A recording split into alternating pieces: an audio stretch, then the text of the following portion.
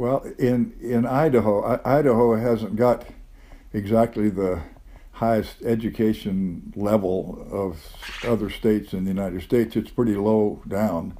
And the library here gives people of every socioeconomic bracket a chance to have the same experience that they would in a large city and a big library. Because this library, though it's small, is quite comprehensive. I have maybe the largest private collection of butterflies and beetles and whatever in the world. And I have much of the best right here in Orofino, just a block away.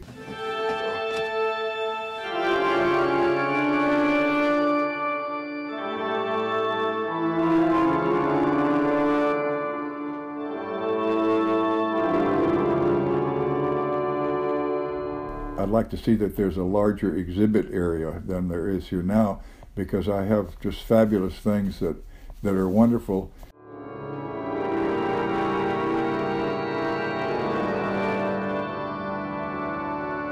Bird-winged butterflies from New Guinea.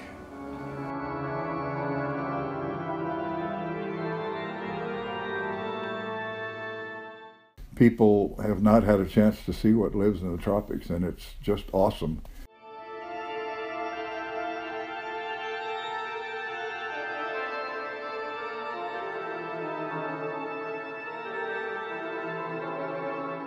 So I'd like to see it have a larger exhibit area for me to bring my tropical butterflies and beetles to share with people. It's very educational.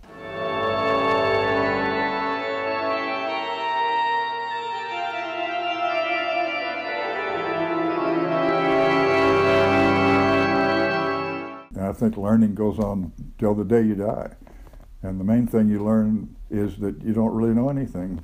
And there's so much more, you know.